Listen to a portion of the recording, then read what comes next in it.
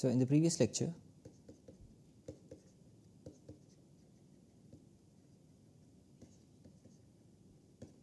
we saw that given a topological space, given a locally compact topological space,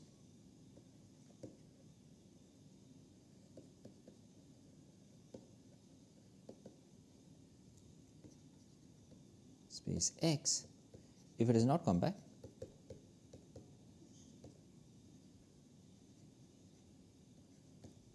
then we can compactify it.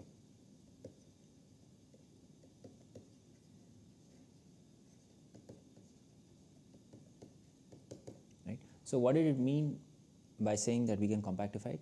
It meant that, so we can construct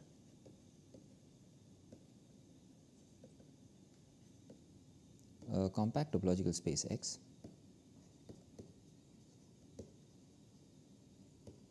X hat, yeah, such that X is sitting inside X hat as a dense.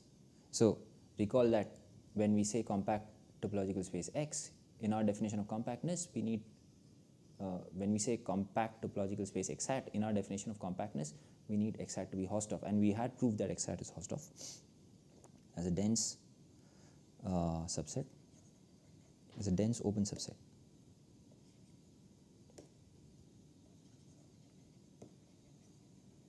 And in fact, X hat was obtained is just X disjoint union a point P naught. Right?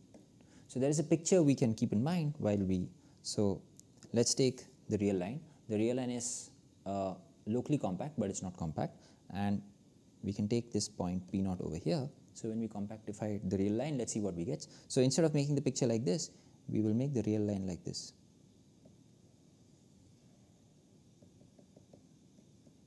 Yeah, and this point P naught is here. Right. So, recall that there were two kinds of open subsets. One kind was type A open subsets. These were open subsets of X, right? And the type B open subsets were as follows. We take any compact subset of R. So, for instance, we can take this union of two compact subsets of the real line. So, that is going to be compact, and we just take the complement, yeah, of compact subspaces. Complements in X hat.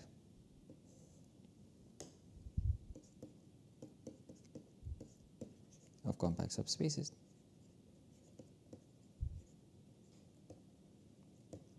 of X, yeah. Or in other words, what we have specified is what are the open subsets. The open subsets which contain P naught are exactly complements in X hat of compact subspaces of X. Okay.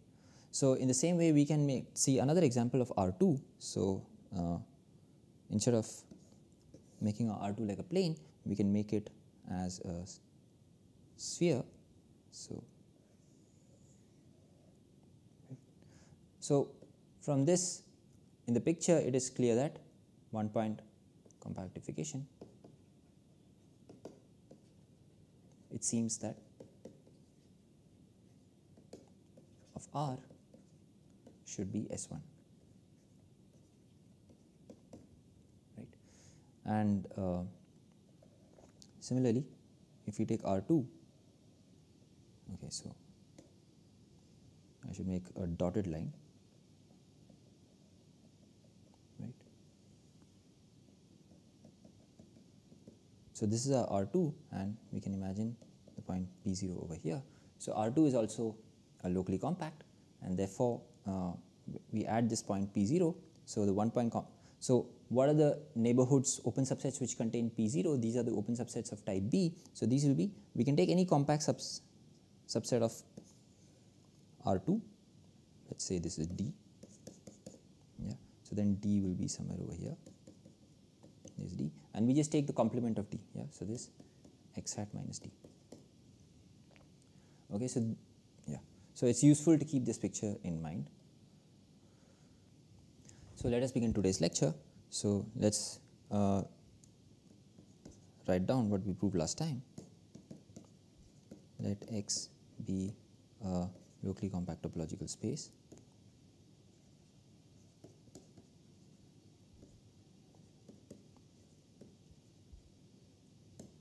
which is not compact.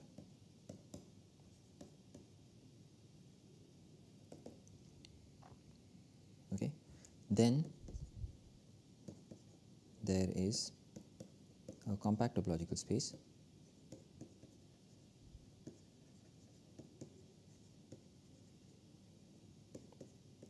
X hat along with an inclusion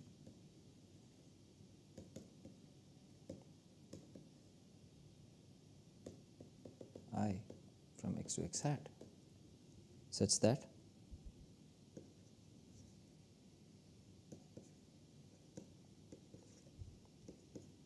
X hat is just IFX union a point which we call P0. I is continuous.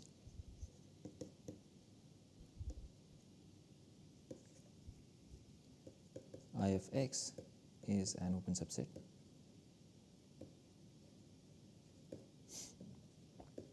of X hat.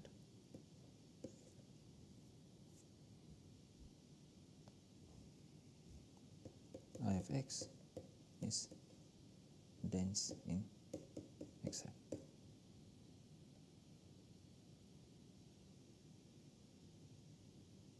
Okay, so let us make the following easy remark. Note that I from X to I of X is a homeomorphism.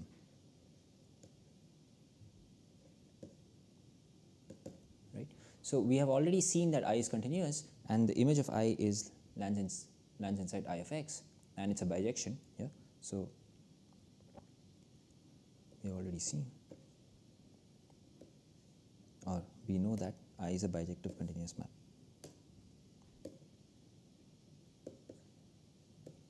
I is a bijective continuous map.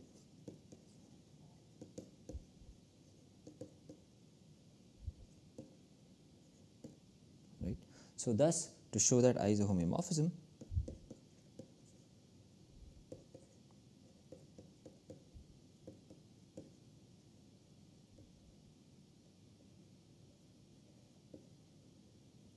it is enough to show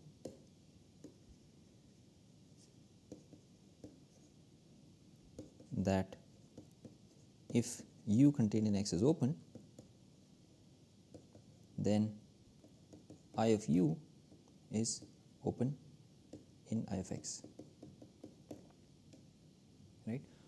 But now note that I of U is the same set U, and as U is a subset of type A, is an open subset of X hat of type A. This implies that I of U is open in X hat, and as I of U is contained in I of X, and so also in I of X. Right? So thus I is a homeomorphism.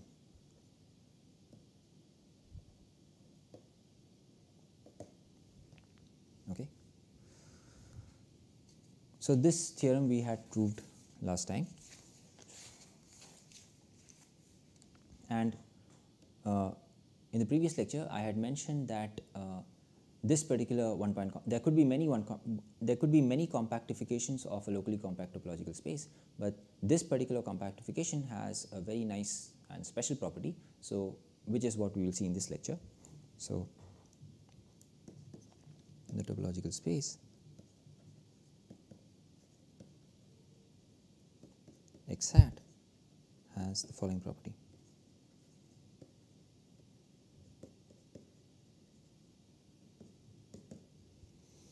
Okay, proposition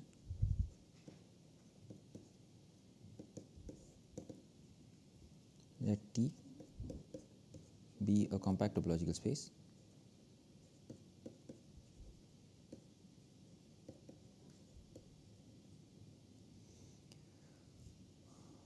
which contains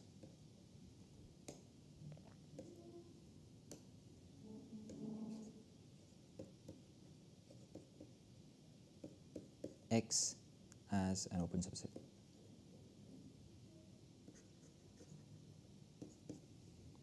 Okay. So, what is the meaning of this sentence? Right. So, this means that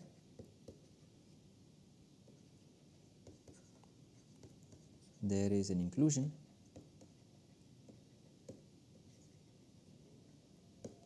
J from X to T. It's an inclusion of sets such that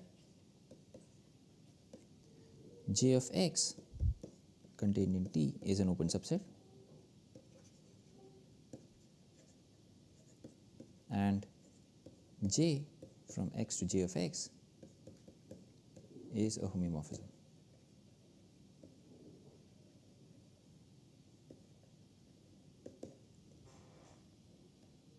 Okay. So, there is a inclusion such that, let me also write J is continuous.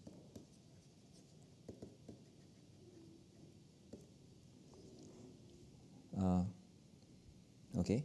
So, then there is a unique map. So, what we have is we have X over here and we have this inclusion J. J is a continuous map from X to T and the image. So, let us say the image is J of X and this is a subset of T, right. There is an open subset and we have this map like this, and we also have the map I also satisfies these properties, right. There is X hat, there is also open and X hat, right. So, then there is a unique map F from T to X hat. Is a unique map F from T to X hat such that the following two things happen.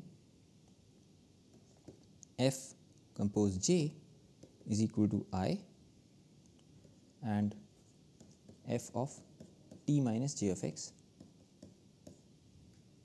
is equal to this P naught. So, X hat has this point at infinity which is P naught. Okay. So, let us try to see what this means by means of an example. So, let's say X is this open disk, right.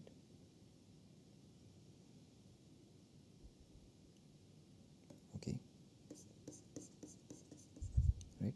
And let us say I embed the open disk into this closed disk.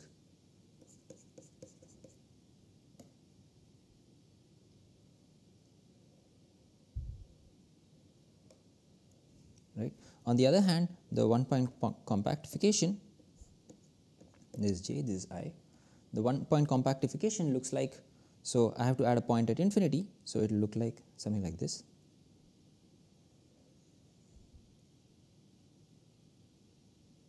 So, okay.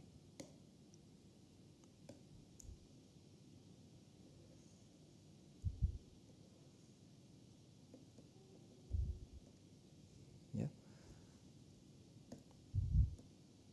So, this point is P0, right. So, what is F doing?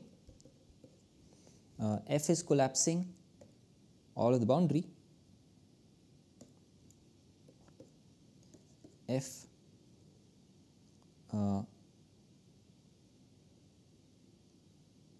so F collapses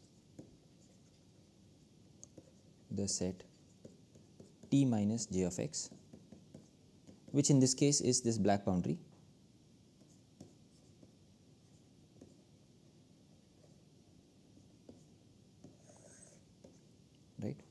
to the point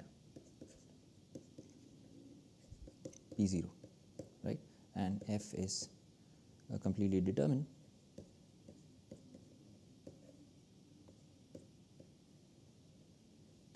at other points by the condition f compose J is equal to I. Okay, so we want to say, so this in this example f does this, but okay, so let's say that, let's try to prove this proposition which is that there is a unique such map f. Okay, so proof. So of course f is continuous, there is a unique continuous map, right? That's the assertion. So proof. So the map f has been defined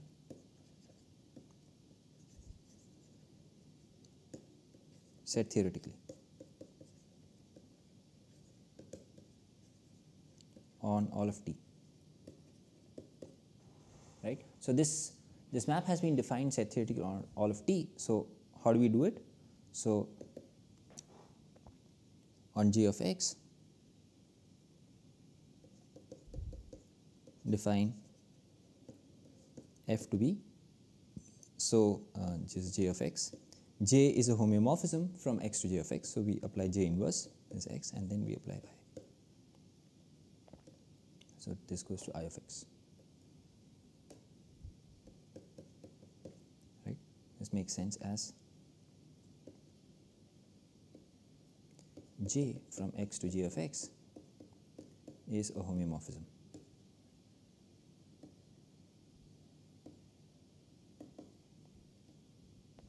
Right? And okay, so we don't need homeomorphism right now, so we just need bijective, is a bijection. Right? We just need bijection right now because as of now we are really trying to say that f is defined set theoretically, right? And outside on T minus J of x,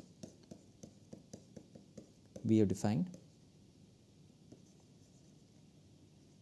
f to be the constant map P naught, right? So thus the map of sets f is completely determined.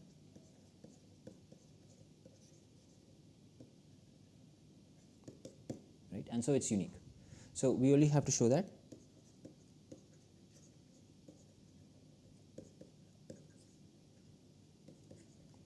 f is continuous.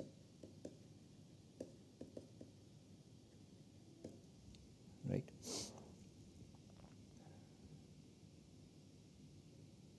Okay. So for this, so let V contained in X hat be an open subset. Right? So let's first assume that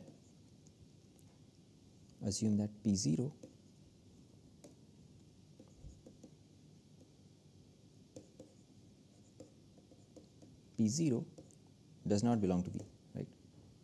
So in that case, the open subset is contained somewhere over here, right? So okay, so then it is easily checked. This is an easy trivial check that f inverse of V is completely contained inside J of x, right? So as a result, so this shows that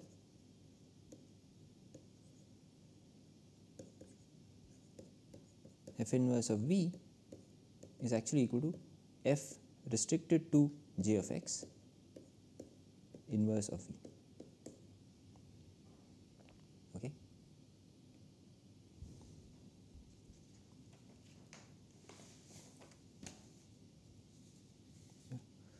Now notice that, so note that f restricted to J of x is from J of x to x J inverse, and this composed with I. to I of x, right? And as j from x to j of x is a homeomorphism,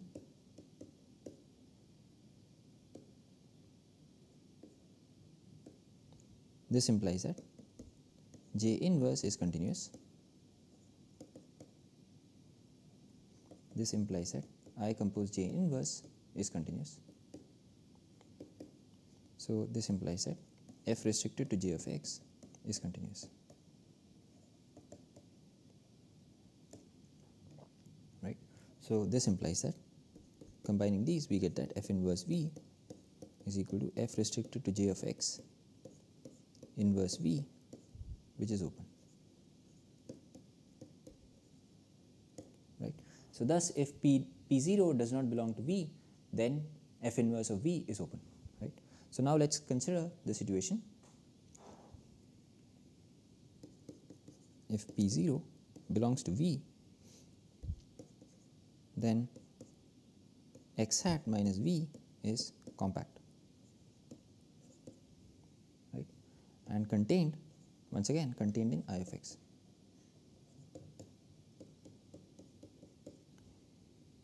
Okay. So once again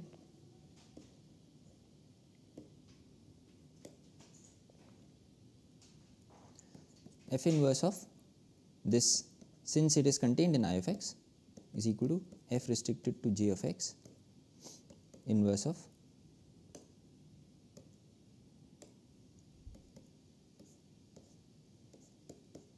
x hat minus v, right.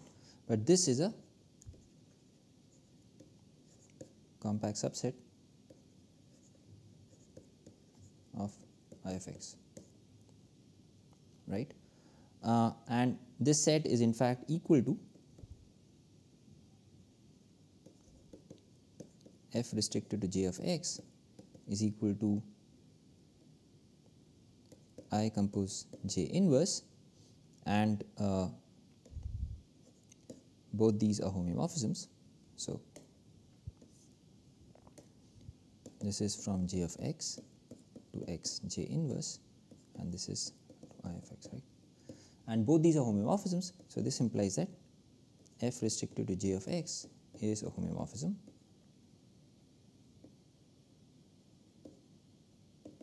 Right. So which implies that f restricted to j of x inverse is a homeomorphism.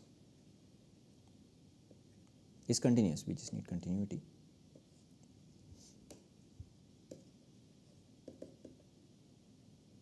Right. So this implies that f restricted to j of x inverse of x hat minus v is a compact subspace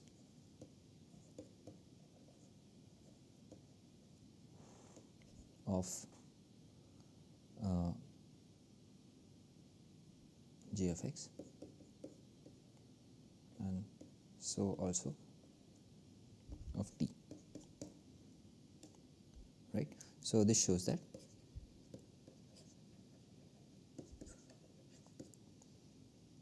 f inverse of x hat minus v is a compact subspace of t, and so also a closed subspace of t, right. So this implies that, but f of x hat minus v, f inverse of x as f inverse of x hat minus v is equal to t minus f inverse of v.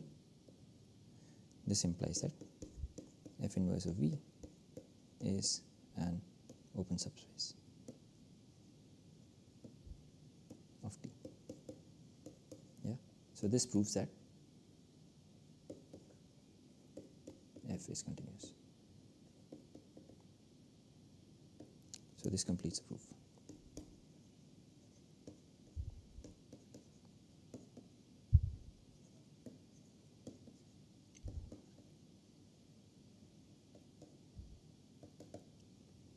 So we will end this lecture here.